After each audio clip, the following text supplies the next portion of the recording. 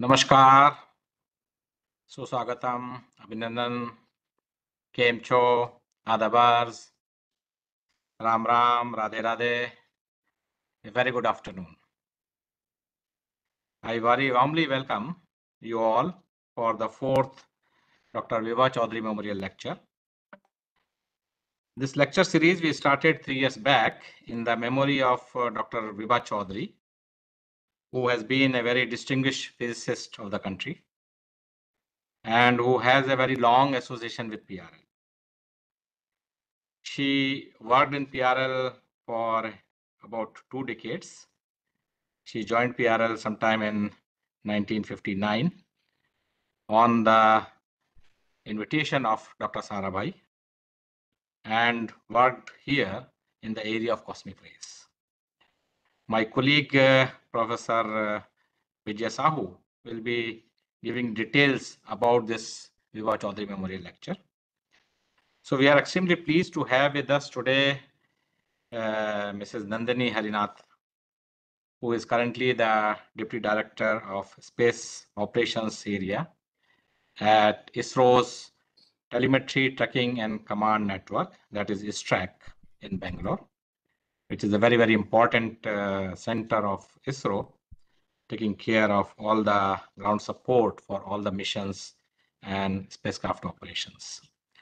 And she will be speaking to us on a sneak peek into few of ISRO's prestigious missions.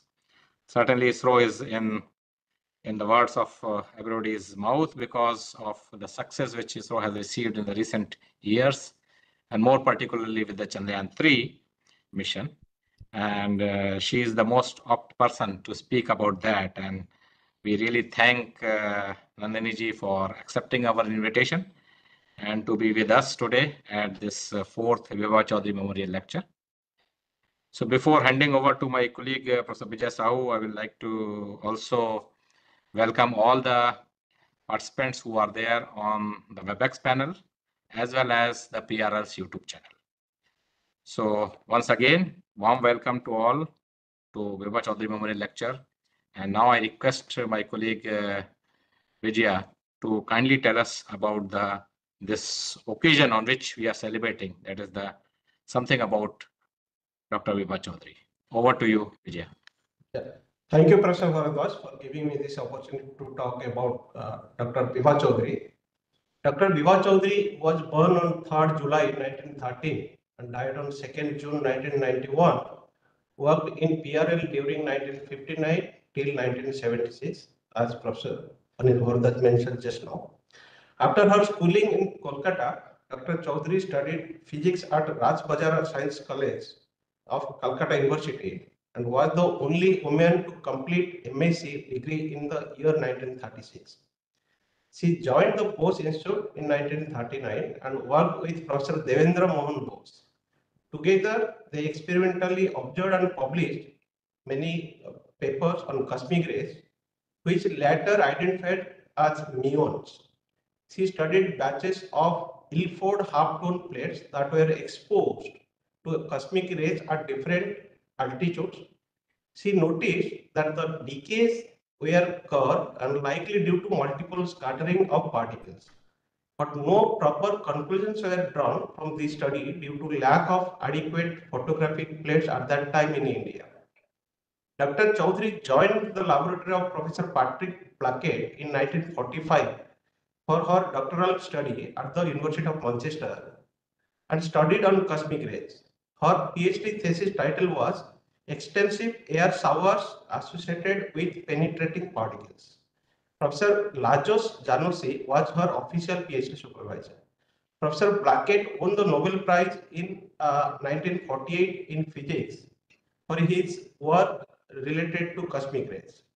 Though it is not clear that how much Dr. Chowdhury's contribution was there, in Professor Bhatke's Nobel Prize winning work, but she had written a single authored paper in Nature on her PhD work in 1948. Around this time, she was also interviewed by the Manchester Herald in an article called Meet India's New Woman Scientist. She has an eye for cosmic rays. Soon after her PhD in 1949, Dr. Chowdhury returned to India and worked at TI for Mumbai till 1957. She was the first woman scientist of TI at that time. Then she went to University of Michigan to work as a visiting researcher for a brief time. After returning from the Michigan University, she joined PRL in 1959 as a CSR fellow. She worked on polar goldfields experiment related to cosmic ray air showers at Kodaikanal under Dr. Vikram Sarabhai. And after this, she had planned to set up an experiment on simultaneous detection of extensive air showers of cosmic rays and radio frequency emission in collaboration with Dr. R.B. Wonsley at Mount Auburn. Due to sad demise of Dr. Sarabhai during that time, this project was not materialized. In 1976, she took the voluntary retirement from PRL and returned to her native place, Kolkata. There, she worked for some time at Science Institute of Nuclear Physics. Though she remained unacknowledged during her lifetime for her dedicated work and contributions to particle physics, there are attempts recently to revive her story. In fact, her life has been described in a monograph titled A Jewel on Earth, Bibha Chowdhury, by Professor Rajinder Singh and Professor S.C. Roy in 2018. She was honored in 2019 by the International Astronomical Union, IAU, who named a white yellow dwarf star after her name called Bibha, which is located 340 light years from Earth in the Sextiles constellation.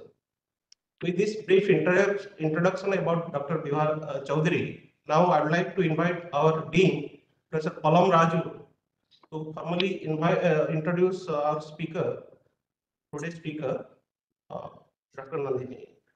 So may I now request Palam Raju to take the proceedings. Thank you.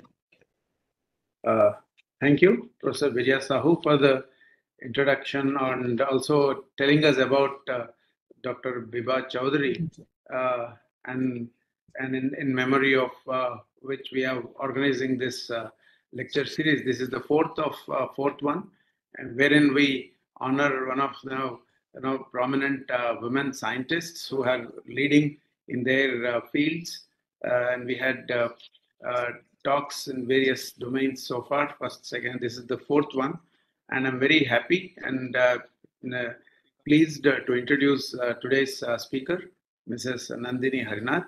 She did her MSc from the Delhi University and soon joined ISRO. And for nearly 30 years, she had a lot of experiences with spacecraft designs, operations, and she had held several key positions in more than 20 satellite missions. Currently, she is holding the position of the Deputy Director at the Spacecraft Operations Area in the ISRO's Telemetry Tracking and Command Network Center, ISTRAC, wherein she oversees the tracking and control of all of ISRO's low Earth orbiting satellites and interplanetary missions.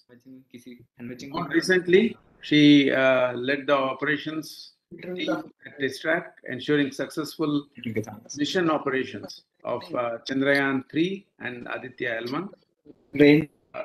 In the past, Ms. Nandini Harinath served as Deputy Operations Director for the Mars Orbiter mission.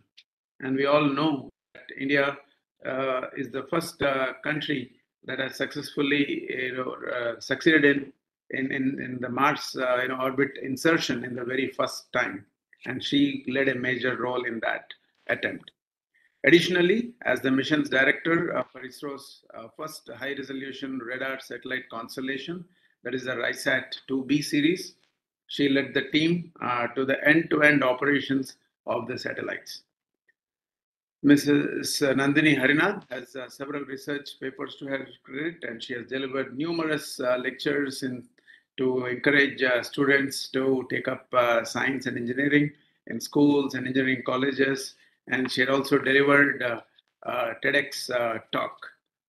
And Mrs. Nandini Harinath is a recipient of several awards. Notable among them are India Today Women in Science Award in 2015, Kannada Mahila Ratna Award by Kannada Sahitya Parishad in 2017, Astronautical Society of India Space Gold Medal in 2019, and the International Women's Day Award by Delhi Commission for Women in 2023, India STEM Summit Award in 2023, and so on. Along with her team, she won Team Excellence Award for Satellite Recovery Experiment in 2007, Radar Imaging Satellite 1, that is RISAT-1 experiment mission, Mars Orbiter mission in 2014. Further, she featured in a movie by Science Friday, which was premiered on December 12, 2016. It's called Breakthrough, Snapshots from Afar. I really encourage all of you to just Google this and see this, watch this movie. It's very wonderfully done, wherein all the women power of India is very nicely displayed. She is also featured in the book The Magnificent Women and Their Flying Machines, and cited in the Bollywood movie Mission Mangal, and also in the Hollywood movie Space Moms. It is indeed a great honor and pleasure, and very apt that we have Mrs. Nandini Harinath delivering the 4th Dr. Bibha Chowdhury Memorial Lecture.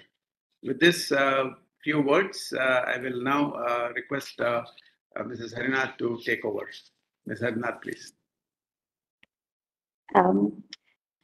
Respected Director PRL, Dean PRL, and all the colleagues in PRL, and all of those who are attending this webinar. Warm good evening to all of you. And thank you so much, Director PRL and Dean PRL, for inviting me for this lecture. Really honored and I should say absolutely overwhelmed because it's specially dedicated to Dr. Bibha Chowdhury. So many years back, as we were growing up, a lot of people would ask, do you know any women scientists? And the only name probably most of us, including me, could think of was Madame Curie. But and I should also confess my ignorance when you mentioned this to be Dr. Bibha Chowdhury's memorial lecture. I was I immediately Googled her. And then I realized, oh my God, here is a woman, in the pre-independence era who did physics, and then she did a PhD from University of Manchester. And with so much of research, and we didn't know about her at all.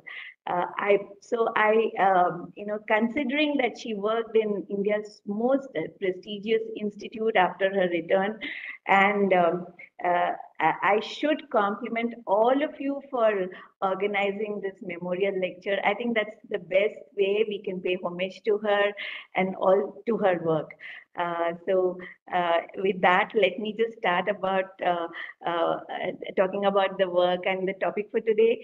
Thank you so much again for this kind introduction.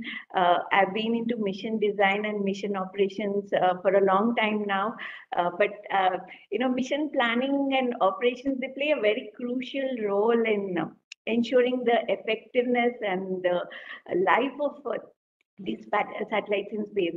Even though we work on a very optimized satellite design when the hardware is built, but we mission planners anticipate and accommodate all possible potential deficits, and we manage the resources that we have on the satellite very efficiently to maximize the satellite's performance. Additionally, here at our center, my team here, we constantly monitor, all of ISRO's 28 satellites right now today, as on today, their health, and swiftly respond to any onboard anomalies. We have a lot of diagnostic tools, and then wherever necessary, we take appropriate action.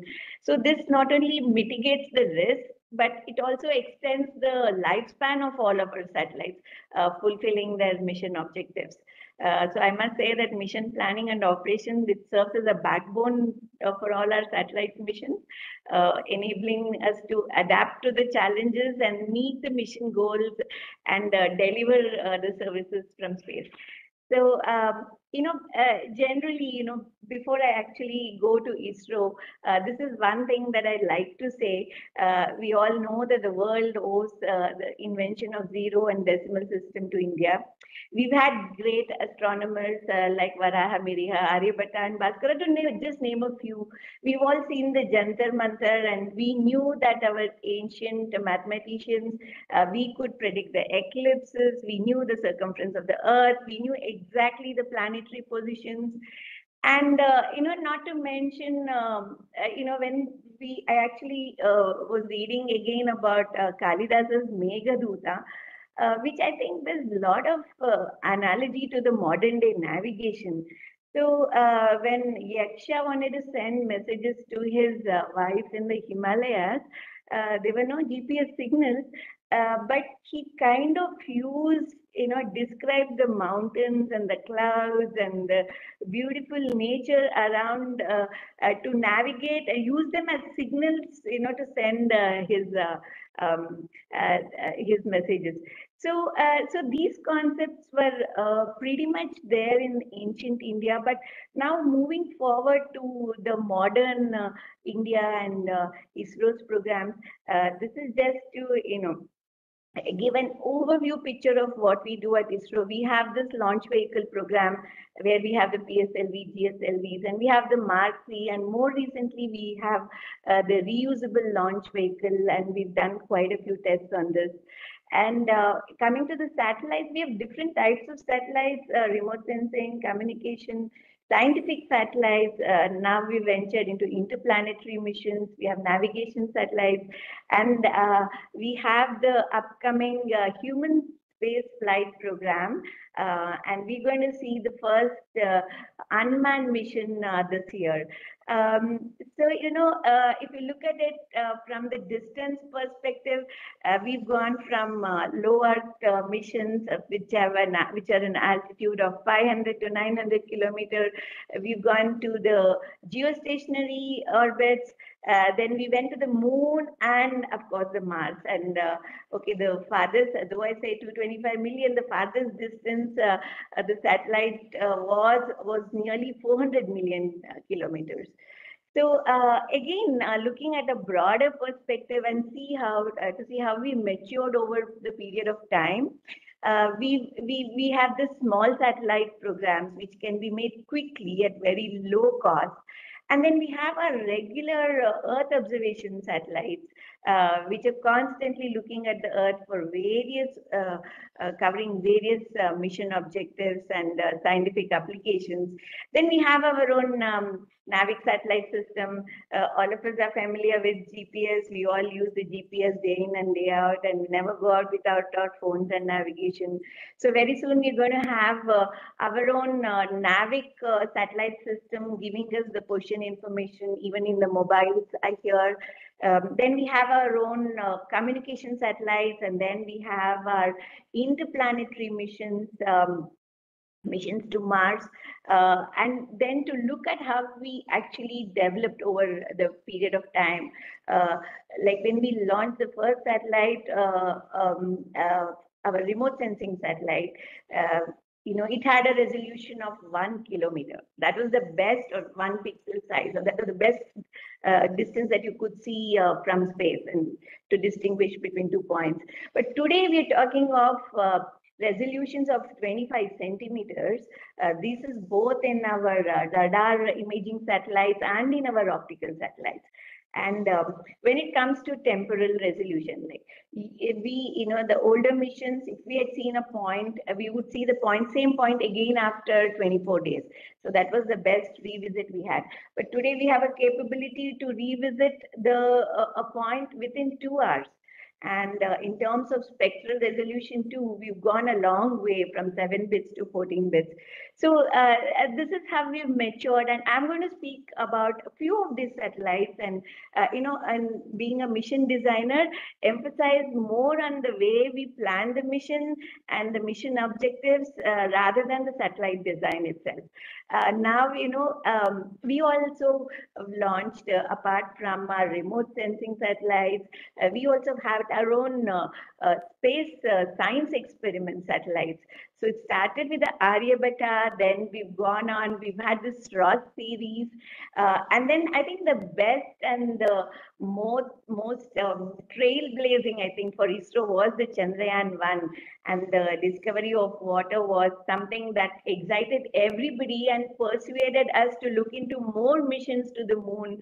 And subsequently, we had the Chandrayaan-2, Chandrayaan-3, and then we all know that we did the Mars orbiter mission.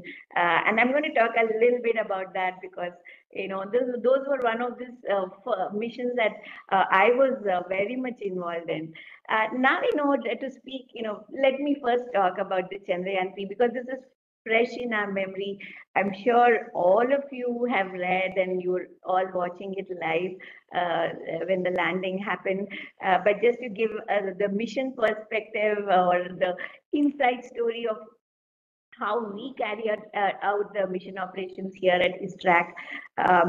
So the intention or the objective of the mission was to do a soft landing, and we were coming after a failure that we had in Chandrayaan-2.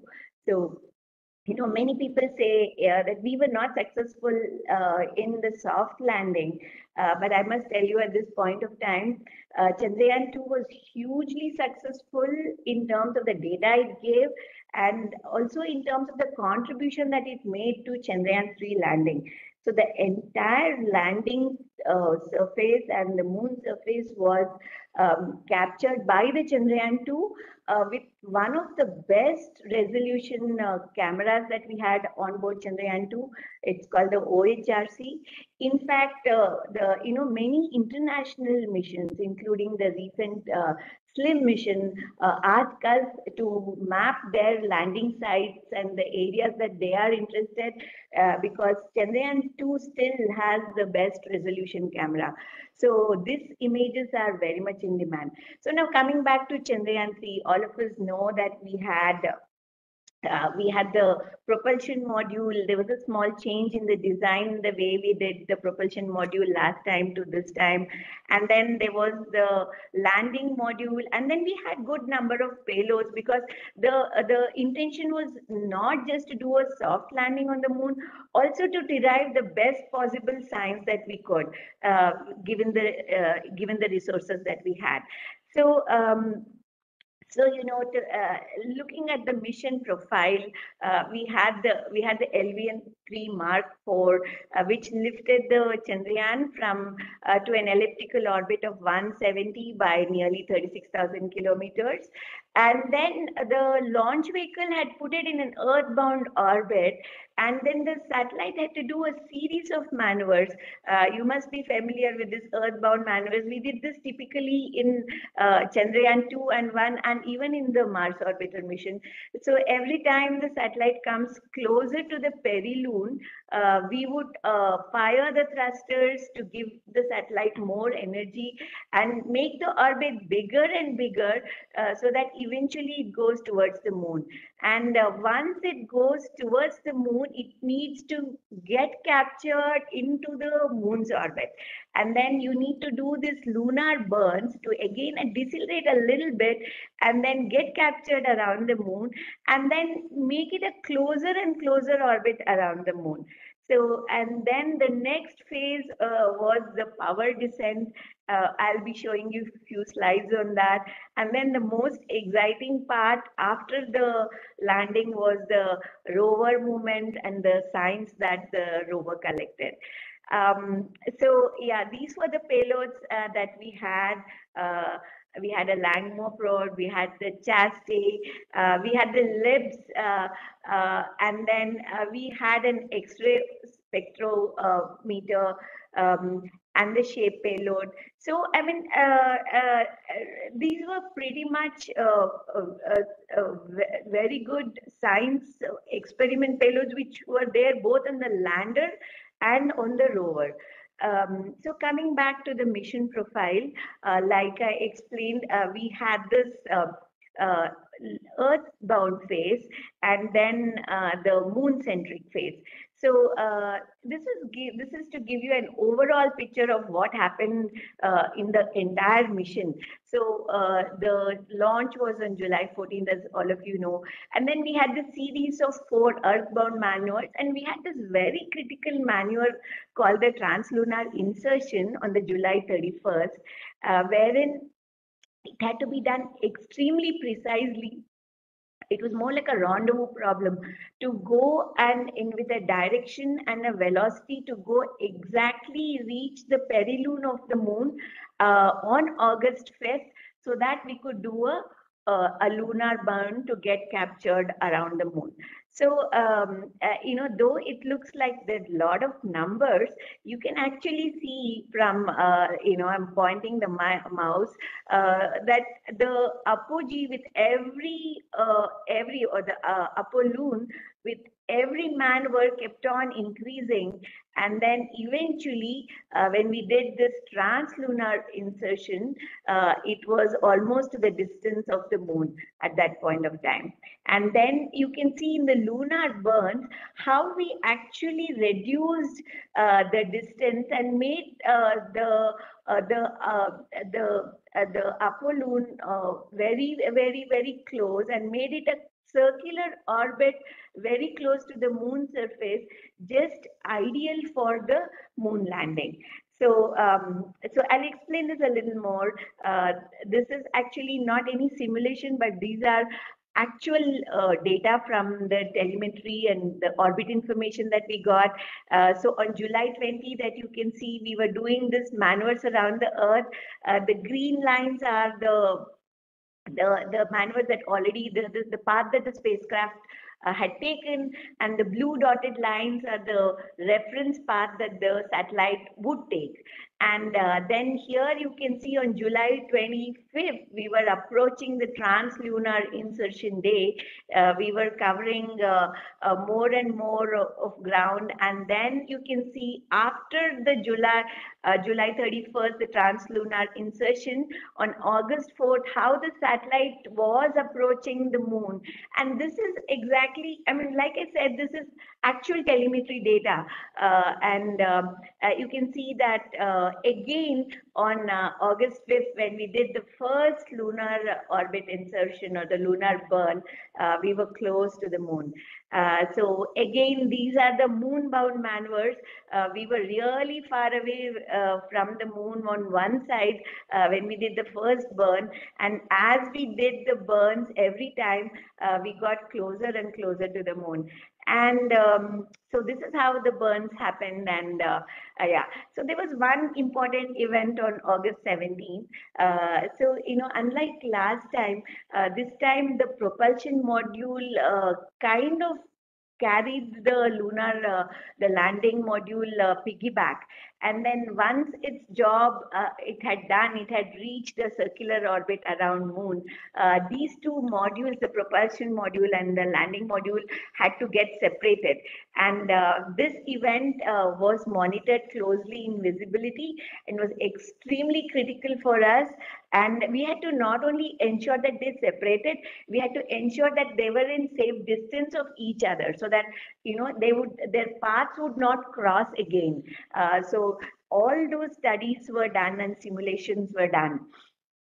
And then this was like when the lander was on its own. The lander was named as Vikram. Vikram was on its own. It started doing the deboost maneuvers.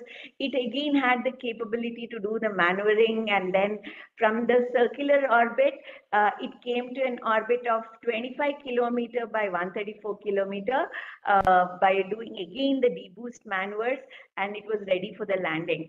So this is one famous, I think, graph which all of you must have seen either on the TV or in many presentations. So this was the landing profile. So we had the sequence called the autonomous landing sequence, where the entire landing sequence had to be done autonomously by the lander. There was absolutely no ground intervention. So the only thing that it required was the point at which it was to do the start of the landing.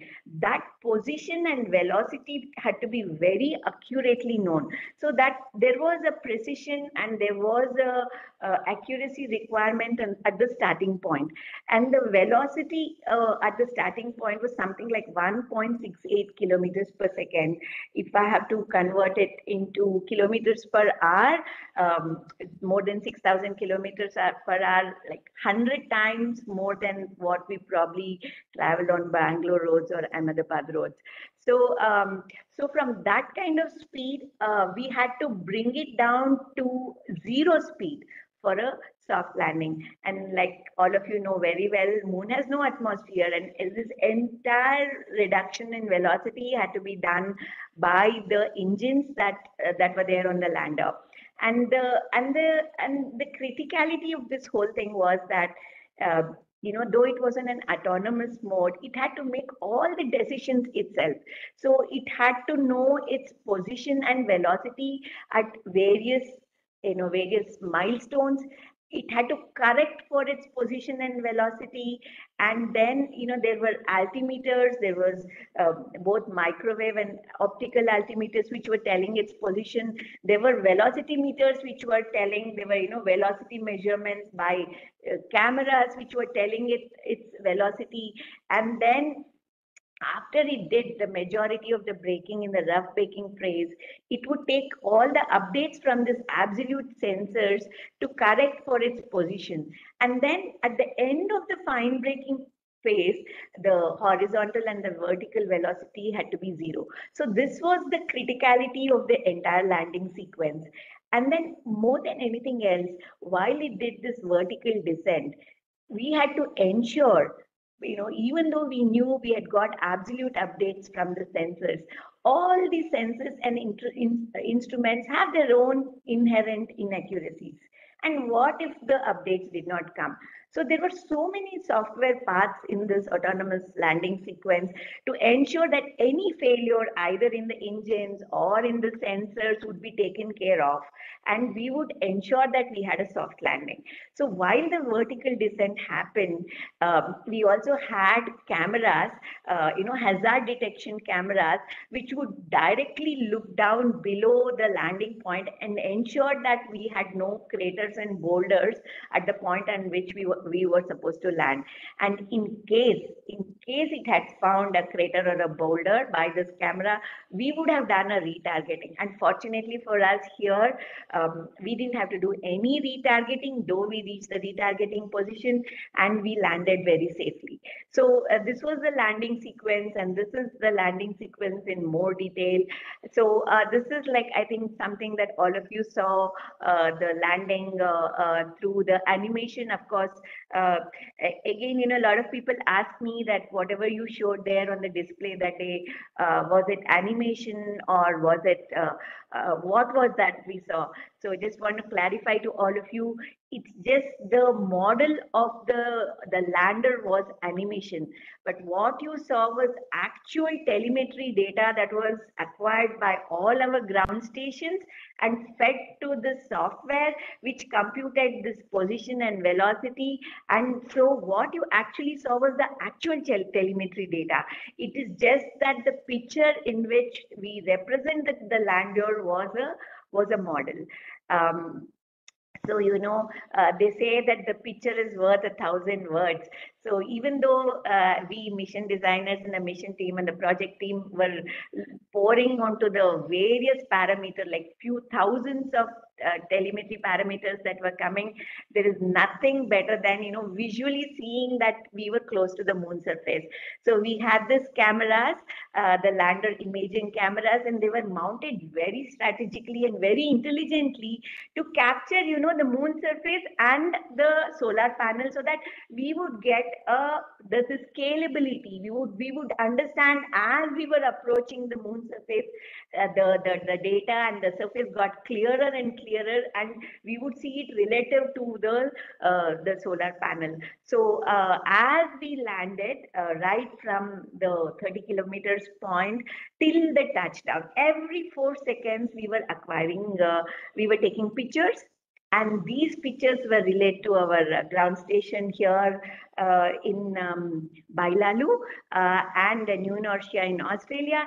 They were getting processed in near real time, and we were sending this back to our mission control center, and in real time, near real time, we were showing this displays to the entire world. So these are some of the pictures just as we landed we could see, and then there were pictures of the rover coming out. This was an undeniable evidence to the world that we had a successful soft lunar landing. And then the rover too had cameras, and the rover was taking picture of the lander, and the lander was taking picture of the rover, and these are some of the pictures that we saw. And this is typically the displays that all of you saw that was developed by in-house by our ISRO team for the landing day, especially for the landing day.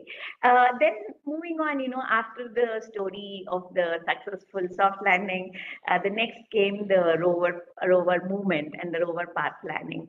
So this is again another very interesting and very, I must say, challenging part of the mission, because you just had two cameras which were the eyes for the rover. So the rover had to take pictures with this camera. We call them the nav cams, and they were placed with at certain angles, so that when you take a picture, the overlapping zone, we could create a digital elevation model. So so you take a picture, create a DEM, receive it on the ground, process it, create a DEM, and then understand and create this, the three-dimensional geometry, and understand where the craters are, where the boulders are, and then make a strategy to move. So there were many teams and lot of young people who did some excellent work across the centers, and this rover path planning and the rover movement was done. And so typically you can see the pictures on the right. You can see two big craters that we had encountered as we had approached this crater. And this rover again, why the whole path planning was complex was the rover had to communicate to the lander, and the lander had to communicate to the ground on the earth. So it was, in fact, there were a lot of inherent delays in which the data was actually received from the rover, images then transmitted, and the similar path for when people sitting here in the mission control center were asking the rover to move, it again had to go through the lander. So this was basically the design. And then, there was like many interesting things that happened in those 14 days. And you can see here in the right corner picture, the tracks of the rover. And there was like one interesting story that happened, like, it's always a conflict between the scientists and the engineers, they say. The scientists wanted us to move closer to the craters, because obviously the craters would have spewed a lot of good minerals, and there's a lot of science around the craters. But the engineers, of course, we have a fear, because we don't want to go very close and get into the risk of falling into a crater. So then when one such occasion we had gone very close to a crater, and then we thought we could cross the crater then we realized when we took pictures that it was pretty deep. Then we did a rotation, we did a turn, we thought we could go on the other side. We took another picture, and we found again, we were kind of surrounded by craters on all three sides, and we had no choice but to retreat. So this is like, I show you some pictures of the retreat the rover did. It went forward and came back, and yeah, so you can see this rover tracks again, and you can actually, you can see in this left corner picture, the rover was actually twisting and turning and twirling on the surface. And Yeah, and coming back to again the mission design, like we mission designers, like I said in our introduction, we're always worried about contingencies and but plan B, plan C, plan D. So what if you got into a situation wherein you cannot communicate with the lander?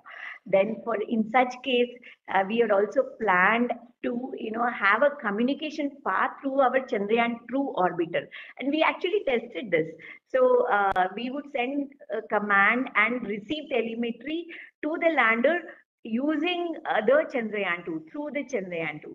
So this is just to show the kind of planning that went looking and looking at all possible contingency scenarios.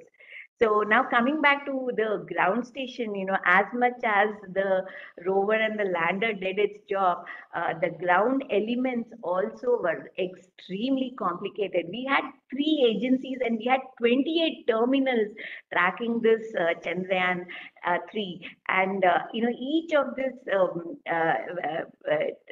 different agencies, the Swedish corporation and the ESA and the JPL had their own way of doing things. The ICDs between them, the interfaces between their ground station, the communication links and redundancies with each of these stations. It was an extremely complicated affair, even to schedule all these stations so that we have enough backup plan for every single important operation. So that was the complex part of this ground station. And in fact, you could see how they were spread across the world, the stations. And this is just a bird's eye view of our own D32 antenna. For those who have not seen, come to Bangalore, please do come and visit us. This is something that has to be seen. It's a huge antenna, maybe the size of a swimming pool, if I have to find an analogy. It can actually, receive data from 400 million kilometers. We've used it extensively for our Mars orbiter mission and, of course, our lunar missions. As I speak, we are also supporting this intuitive machines. This is the launches today, should be happening anytime now. By SpaceX, they are going to send a probe to the moon, and as of now, we are supporting their. As I speak, our antenna is supporting their mission, and this is the close-up of the D32 antenna. And this is, for those of you who haven't really come here, this is the Mission Operations Complex, and this is a picture of how our rocket LVM-3, and this is how majestically the Chandrayaan took off, and this is the MCC at Shar. Again, this is one of the memorable pictures. The Chandrayaan-2, the mission planners had planned such that as soon as the landing happened, within 20 minutes, we would ensure that the Chandrayaan-2 flies over the landing area. And we got a picture of the lander from our Chandrayaan-2. So, and these are more pictures. And yeah, this is the picture at the bottom where you can see the backtrack I was talking about. When we came back, we did a reverse. And this is exactly how the rover moved. We called, the Prime Minister called the point as Shiv Shakti Point, and I think the rover did more than 100 meters in terms of movement. This is the lander velocity camera, horizontal velocity camera, the camera which gave the updates for the velocity during the descent. It was also used in the moonbound phase to take pictures. Now let me go quickly from Chandrayaan-2 to other missions. So this is, again, the crater was telling you where we encountered craters on all 3 sides. This is the retreat that we did in close-up. And again, more pictures of the rover. These are the tracks, and this is a 3-dimensional. If you have these glasses, you could actually feel the surface of the Chandrayaan-3. And this is again very historical because you can see Indian emblem and the flag on the rover. Many of these pictures are available on our website too. And These are more pictures. Yeah, let me move forward. We did a very nice experiment called the hop, wherein we proved to the world that it's just not landing. We even have had a capability of a small takeoff. Like we, after almost the end of the 14th day or the lunar day, we did an experiment where we fired the engines again, and the lander just took off and then came down on its own. So just to ensure that things were fine, and the legs had the capability to come back again and land again. So you can see that there was a small displacement in the position of the lander after this hop experiment. Yeah, there you can see this hop experiment and how the position had changed. Yeah, these are like, I think I'll skip the payload part. They were like very, very interesting payloads, and I'm sure many of you, because you are all in PRL, would have gone through the results, and Director PRL was chairing the committee and looking at all the science that is coming from the payload. The initial results that we heard from them are that we captured some seismic activity which we could not really understand or attribute to any of the movement on the lunar surface. I'm sure people are looking at it in more detail now. And this was like something that kind of captured all our imagination, and like we were all awestruck by this graph that the science team showed us, that just within a depth of 10 centimeters, the Chaste measured a temperature variation of 60 on the surface, and just within 10 centimeter down, it measured -10. So this is something, I think, I'm sure people are looking at it in more detail, but this is something that excited all of us from the outside. Yeah, and these are like more elements that were found by the science team, by the libs. Now, let me just move on. Let me just tell you a little bit about Aditya and how we planned the mission. Again, Aditya had this very exciting 7 payloads, and was set to go to the L1 point. L1 point is a point which is 1.5 billion kilometers away. It's 1% of the distance to the sun, and that's a point wherein you get wherein you have the gravitational forces of the Earth, Sun, and the Moon nullifying. So any satellite there will have a constant view of the Sun, and with small maneuvers, we are able to be in an halo orbit around the L1. L1 is just a purely imaginary point. There's absolutely no object there in L1, but still the satellite would go about this imaginary point called L1 in a halo orbit. So that was the challenging thing about Aditya, and there's still a lot of things going on in Aditya. Today we had this well cooperation. The door was opened, and we took a picture, and we are still awaiting for the data download at 5 p.m. today. And all of these payloads are being operated, and I'm sure there's a lot of science outcome that is going to come in the near future. And again, the Aditya 2 had to do this earthbound maneuvers to get that energy to escape from the Earth's gravity and go towards the L1. And the most, as mission planners, one of the most exciting thing here was the launch vehicle had to do a long posting because it had this very, very, very difficult AOP requirement. Because because the sun and earth are constantly in motion, the point at which it would leave the earth to reach the L1 point, that was fixed. And for a given launch date, that point would vary. So in order to inject the satellite at the perigee point, that condition of having the appropriate argument of perigee became a constraint on the launch vehicle. And the launch vehicle had to do a long posting like what you see here to get that AOP. And this was challenging, from the ISRO perspective. We had to send a transportable terminal, an antenna on a ship to the Pacific to track the launch vehicle. And then there was another transportable terminal sent to Fiji, because Fiji does not have a regular ground station. And so these locations became critical just to track the launch vehicle. So the rest of the story, I'm sure all of you have heard about Aditya, how we got captured into this halo orbit on January 6th. And there are plenty of maneuvers that are going to be planned, just to nudge the satellite a little bit so that it stays in the halo orbit. Just to give you a feel of, how the earthbound maneuvers were done. You can see this earthbound maneuvers were done, and then it did this long coast to get into this halo orbit on the 6th of Jan this year.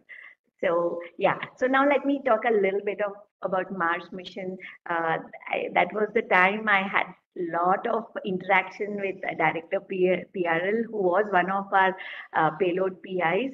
And there are a lot of people who think, why go to Mars and why, spend so much money? This is a question a lot of people ask. And it's not just, I think, about exploration. There were many spin-off technologies. There are a lot of things that we learned after the Mars mission. I think the best part about Chandrayaan and MOM was, to stoke this young Indians' interest in engineering and astronomy. So of late, I've seen so many people, very young, even in the remotest corner of the country, who heard about these missions. And I think in that sense, these missions achieved much more than what they had intended to. Just to tell you a personal story, recently we got a painting done, and the painter, who was probably not even educated, a very young guy, must be 18 years, he saw this model of Chandrayaan sitting in my shelf, and he said, ma'am, isn't this Chandrayaan? Like, I was amazed, like, how did this guy recognize Chandrayaan? And more than anything, he wanted a picture of himself with the Chandrayaan. So, that is the kind of interest it evoked, if it evoked that kind of interest in a painter. So you can actually imagine the kind of interest it has evoked in the students and the younger community. So, yeah. So the Mars and Earth are pretty much similar in many ways in terms of how it is inclined to the ecliptic. The day on Mars is very similar to day on Earth, but then the similarity ends there. And a lot of the most challenging thing about the Mars mission was the time we had to actually work on this mission. For, I don't know, various reasons, the project approval came just before 18 months before the launch window. And this Mars missions have this very peculiar launch windows, which come only once in 2 years, because that is the most optimal time. And any other time you launch, you will not be optimal in terms of either fuel or in terms of time. So this was also our first interplanetary mission. None of us had any experience whatsoever working on an interplanetary mission. So right from understanding the orbit dynamics, the spacecraft, the navigation part, the trajectory design, everything was new. And I think one of the most challenging things about this mission was the autonomy and the mission planning. So, so this is how the spacecraft looked, and we had 5 science payloads. Again, there was a lot of constraint in terms of weight, volume, power. Not much was available for the science payload, but here again, the objective was to show to the world that we had this capability to get into the Martian orbit. So, so then the mission design actually was extremely challenging, and there were like many occasions in this mission wherein we felt we had not really anticipated those issues, but then the team was like, it was so well, they came up with so many solutions on the fly, and we had this extraordinary capability to gear up for this unplanned events. So I think that was one of the things that actually made this mission extremely successful. And to just tell you basically the trajectory itself, you had 4 body and you have to convert this 4 body problem to a 2 body problem, and the trajectory design itself was done totally in-house by our flight dynamics team, and that in fact uh, proved that we had this capability for designing any mission, any interplanetary mission in fact. So one thing is to design the trajectory and do it on paper, but then the challenge is when you're actually traversing the path, how do you know that you are on the right trajectory? So knowing the position or navigation itself was one of these very important things. So this is like a favorite slide for all of us who present on the Mars mission, how we targeted a pillbox of 50 kilometers from a distance of 225 million. So the accuracy with which the spacecraft had to leave the Earth to reach that pillbox of 50 kilometers in terms of position and velocity was amazing. And then the various techniques and the delta differential one-way ranging was also developed in-house, and we could prove that we were able to predict the position and correct for this position of the satellite in this coasting phase very precisely. So moving on to autonomy, the light time itself takes about 22 minutes each way for the signals to reach Mars and then come back. And then like this gamut of radiation, and you have to pick up this signal, a very, very faint signal amongst this huge noise. And both the ground station antenna and the onboard receiver, the kind of sensitivity it had to pick up this signal, and then remove all the noise and make a meaningful signal out of it. So this was another extremely big challenge, and then to make things worse, this all these bodies are in constant motion, and sometimes the sun would come exactly physically in block us, with respect to the Mars, and you cannot see the satellite because it has gone behind the sun. And this period would last about 14 days, wherein for all the 14 days the satellite had to be on its own and without any interference from the Earth or from the ground here. So similarly, we had whiteout geometry where sun is behind the satellite and we still could not communicate to the satellite.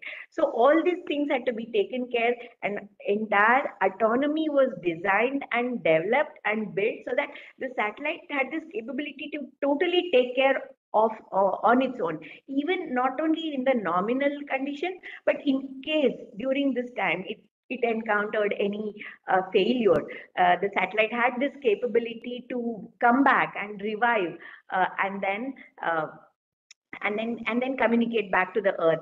So this was, when I was talking of this unexpected event, there was this comet siding spring which came out of the blue, and we hadn't really anticipated this, and we had to duck from the comet because the comet shower could have been very difficult for the satellite, and it could have hit the satellite. So we had to do a maneuver to duck from the comet, and like while the comet was approaching, we had to be on the other side of the plan of the Mars, and then we also got an opportunity. We got a very, very faint picture of the comet using our camera, and this is some of the nice images that we took from mom. Mom is also, we had this color camera, and it's always nice to show these pictures.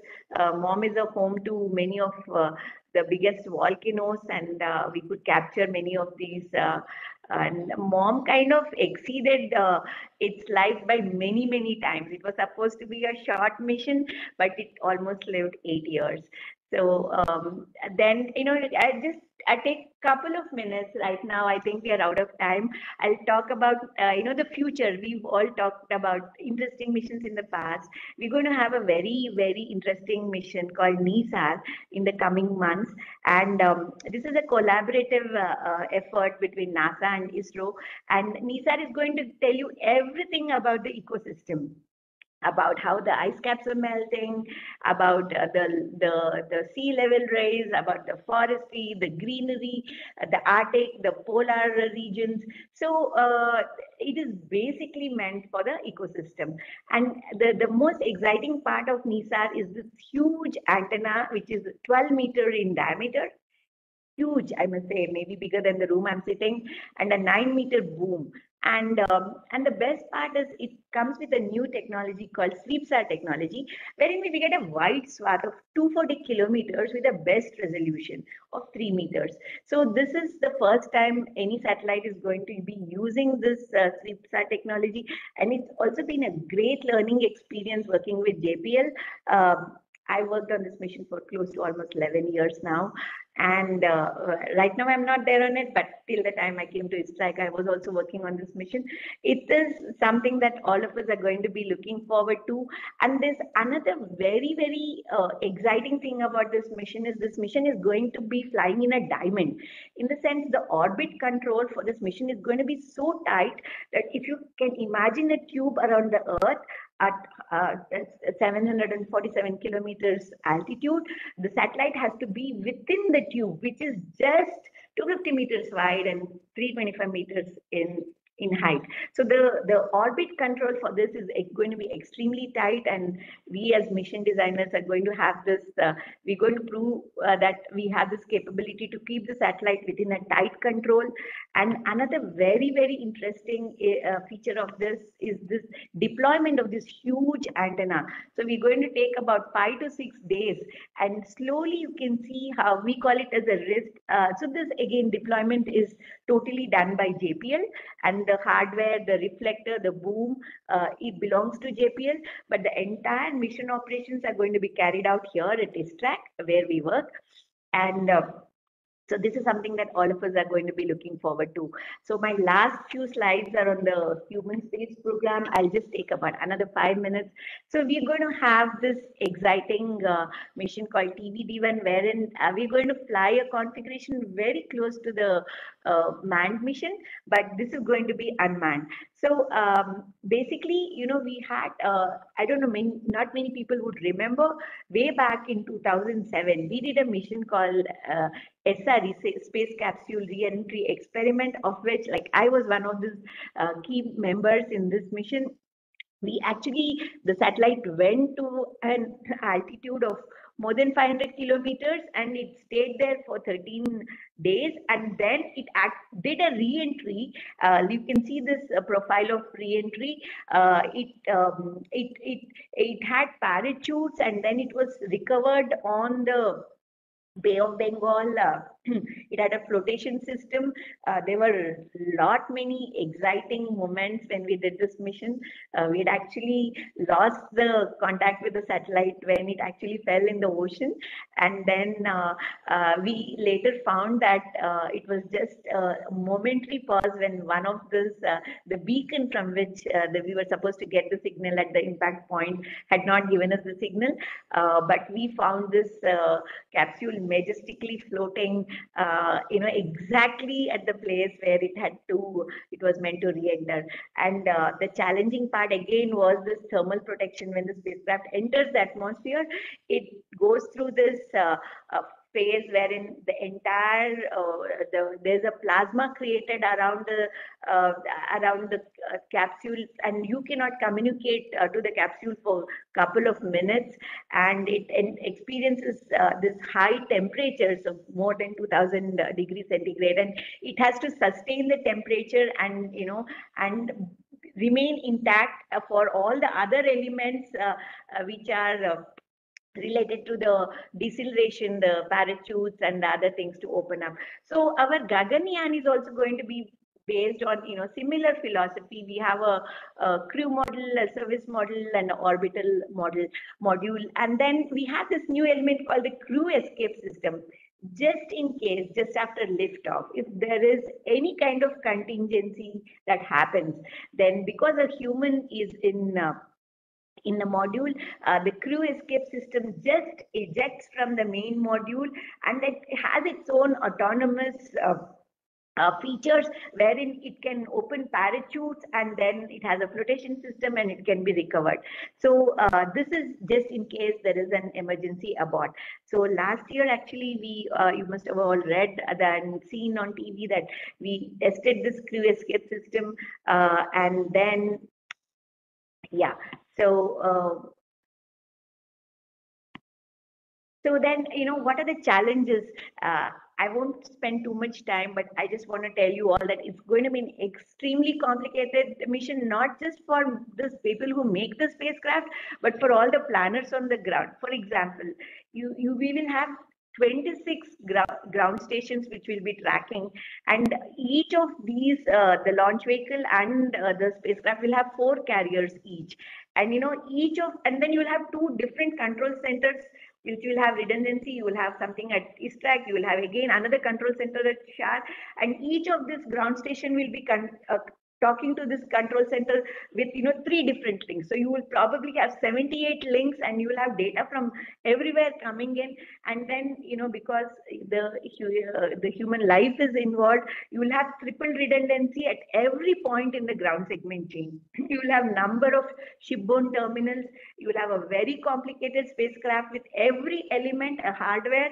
We'll have multiple, a quadruple redundancy. You will have 4 computers, you will have 4 receivers, everything will be quadruple. So this is something that this is just to give you a flavor of what Gaganyaan is going to be, human space program. So total capacity is over 8 tons. We will be getting into an orbit of 400 kilometers with 51-degree inclination. And again, the launch vehicle itself is extremely complicated and different.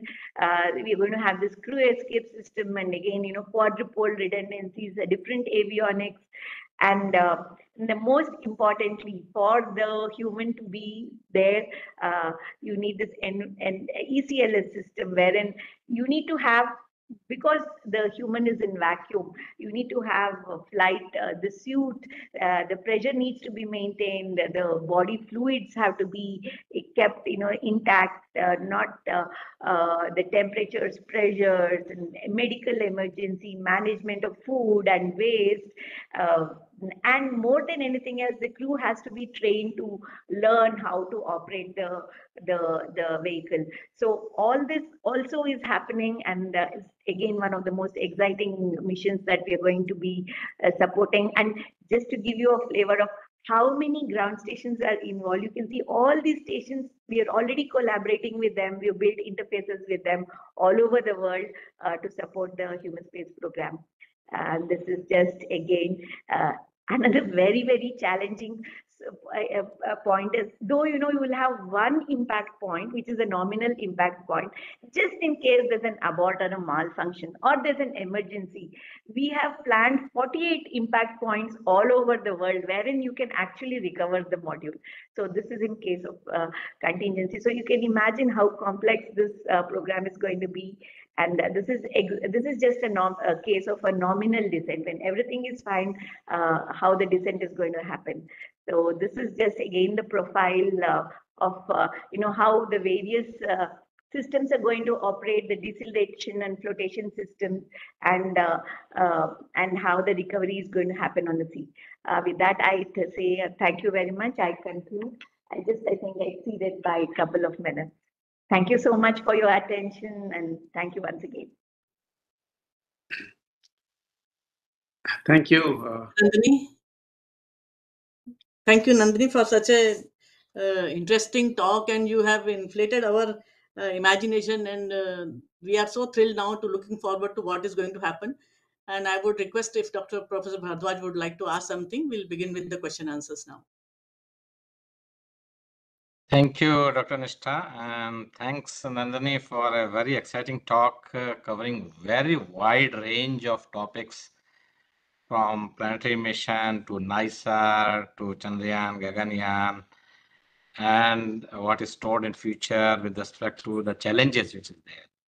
So talking about challenges, I have just one question for you, which is to know, you have been involved in more than 20 missions and more in store for you. Which one has been the most challenging for you personally, Okay, not technically, but personally. And what is the new learning we got from that mission? Uh, okay, so that's actually a difficult question. It's like, choosing between your kids. Yeah. Yeah, but like all parents, it's always the first big mission that really excites you. Though the SRE was my first big mission, I still feel the Mars Orbiter mission had its own very, very challenging situations, both technically and in terms of attention that it demanded, in terms of the kind of work that it demanded from all of us, and in terms of the responsibility all of us carried on our heads and the kind of pressure. I think it sets everything apart. Okay, so mom likes mom, right? Yeah. Okay. Okay. Thank you, Nishta. You can carry on. I Oh, will take up something else later on. yeah. Professor Palamraju wants to ask something. Uh, Yes, thank you, Nishta. Thank you, Ms. Nandini, for this wonderful and fascinating talk. Uh, you are talking about several, orbit raising, insertion and orbit decreasing maneuvers.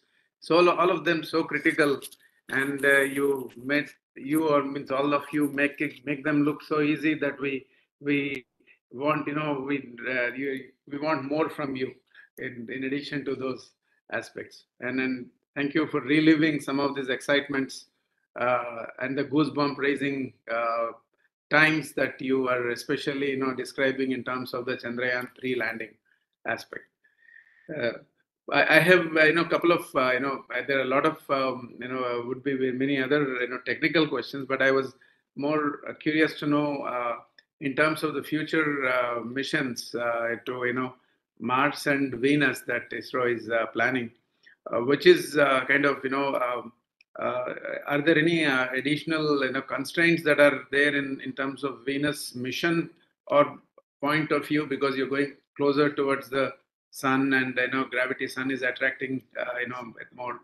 So vis-a-vis, just can you make a comparison between orbit mission planning towards Venus and towards Mars? Okay, so with respect to mission, I think the most critical part of the Venus mission would be the temperatures. From what we've read, though the Venus is the second planet, it's hotter than Mercury, and Venus is also, one rotation and revolution is exactly the same. So, so dealing with a temperature effect, and we've also heard that a lot of sulfuric acid clouds, and you can't really, use your optical cameras and payloads so easily to do any science on the Venus. So, having balloons and leaving the science part aside, but as mission planners, planning for balloons and planning for communication through this thick atmosphere of the Venus, and managing the thermal conditions on the spacecraft, communicating with the Earth in all these conditions, I think Venus is going to be extremely challenging. And this is something that will involve a lot of new technologies. I'll take one question from YouTube. Dr. Rakesh Kumar Mishra is asking, please highlight in brief the telemetry error at the time of executing lander and what are the causes. And here's the second part also. How Mangalyaan mission makes future course of Mars challenge and any ISRO planned flyby mission in Mars. He has asked two questions. Okay, so so telemetry errors, we have a lot of mechanism to remove the errors. So in case there is error, it will be detected right at the time this data is acquired, and the frame will be dropped. So normally, especially during the landing, again there were many challenges. We had an antenna which had a FOV, a smaller FOV, and that had to be constantly steered towards the ground station and in a predefined way. I told you that it was a totally autonomous landing.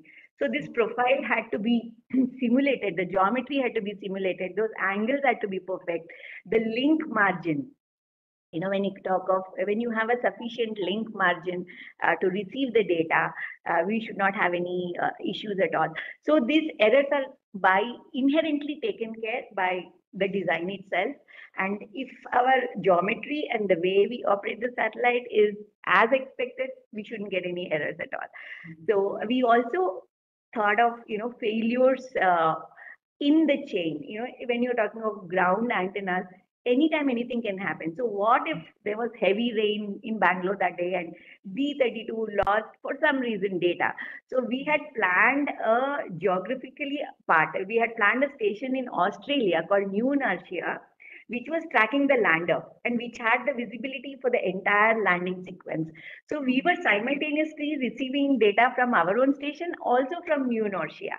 So we also take care of many such things in the planning. Yeah, a lot of it is taken care in the design. Now coming to Mars flyby, from what I hear from the management is that the next Mars mission is going to be a lander and probably a helicopter on that. So it's going to be a Mars landing mission and not a flyby. Mhm. And what will be the time frame you are thinking? Just my It's question. probably next maybe 8 years or 6 to 8 years. Yes, anybody else would like to ask?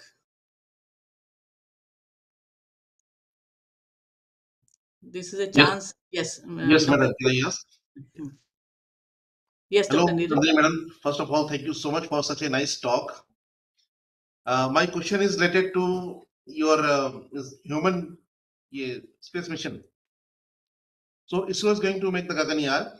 Means so that means all the technology means how it will go and how it will be handled. That will be taken care by ISRO. And the people who will be there, they will be from some other agency. So now how you are going to combine them means because the people who are going to actually in the that space craft, they should know at least few things. So how you are going to means combine them? So yeah, you must have read in the papers, these astronauts are already identified and they've undergone rigorous training abroad, and they have been undergoing the training in ISRO for the last couple of years. And so all of us have taken, like, they've conducted courses, we've conducted courses for them. So by now they are pretty much familiar with all the types of operations that we do on a satellite. They are also familiar with the design now. So not just the physical training, fitness, medical fitness, also, orbit dynamics, management of satellites, every aspect of the space mission, they have been tutored, and they're very much pretty good at that now. So just one more thing I will add here.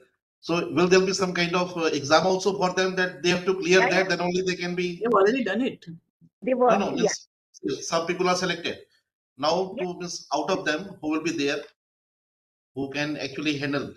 So that's a difficult question. Obviously there will be a selection criteria whenever it happens. So there will be some criteria based on which they'll be selected. But as of now, they're all being trained. Okay. Okay. Thank you. Yes. Anybody else would like to ask?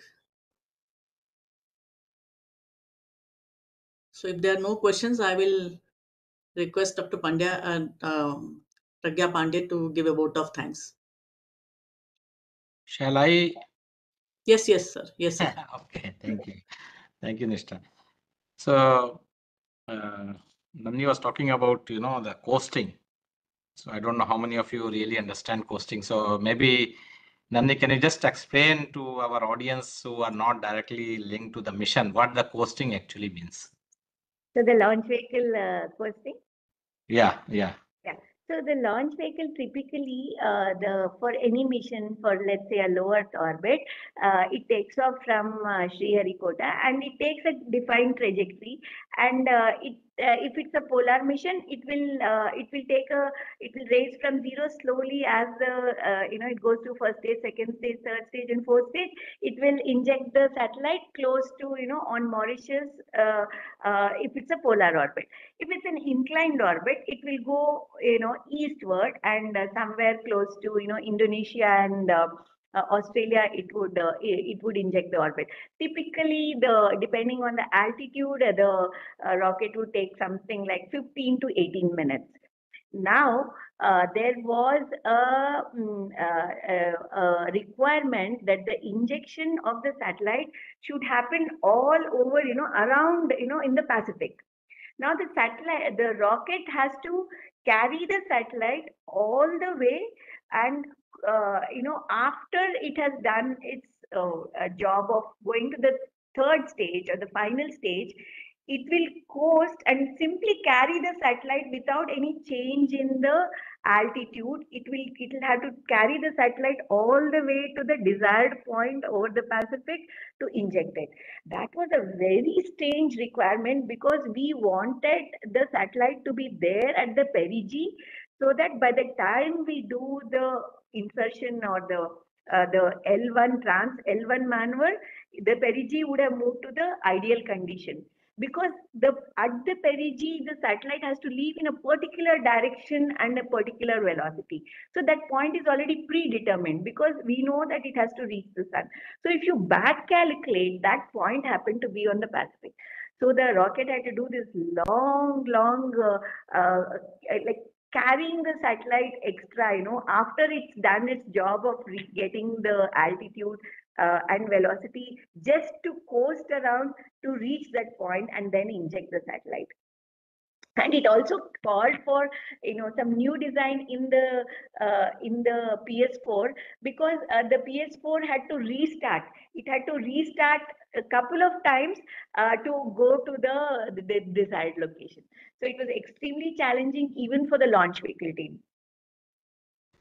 Right. Thank you, Nandini. I think this is slightly new knowledge for many of the people who are there on the WebEx and probably on the YouTube channel of PRL, because coasting has been a very important aspect both for our Aditya L1 mission as well as for MOM mission.